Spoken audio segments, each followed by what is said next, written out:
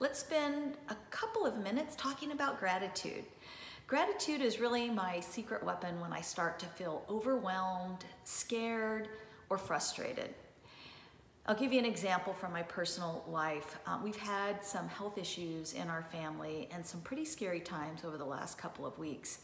And when I find myself going to the worst case scenario or getting really worried or concerned about someone I love, I take a moment and just think about all the things that I'm grateful for with regard to their health, for the doctors that we have caring for our loved ones, and just for other things, simple things that may not even be related to the situation. So things like, that my husband and I are healthy, that I have a job that I love, those types of things.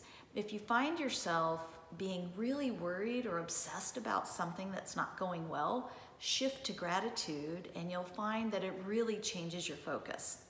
Another way that gratitude can help is it brings you back to the present. If you're someone who occasionally struggles to really be present, and I mean really, who isn't? I think we can all see ourselves in that scenario. Practicing gratitude brings you right back to where you're at. I did a TEDx talk on December 4th of this year, or I guess of last year now, it's 2019. And as I was leaving the stage, I literally found myself thinking, okay, what's next? Which is kind of silly when you've just completed a bucket list item. So as I found my seat and really tried to focus and listen to the next speakers on stage, I decided to try gratitude to bring me back to the present, and it worked perfectly.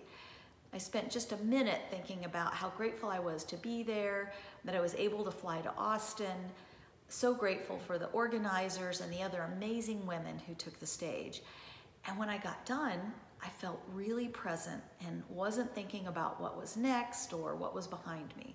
So if you find yourself being consumed by worry or thinking about something that's coming up that's causing you anxiety, or just simply finding difficulty staying present, try a gratitude practice. It worked for me, and I have every confidence that it will help you become more present and grounded as well.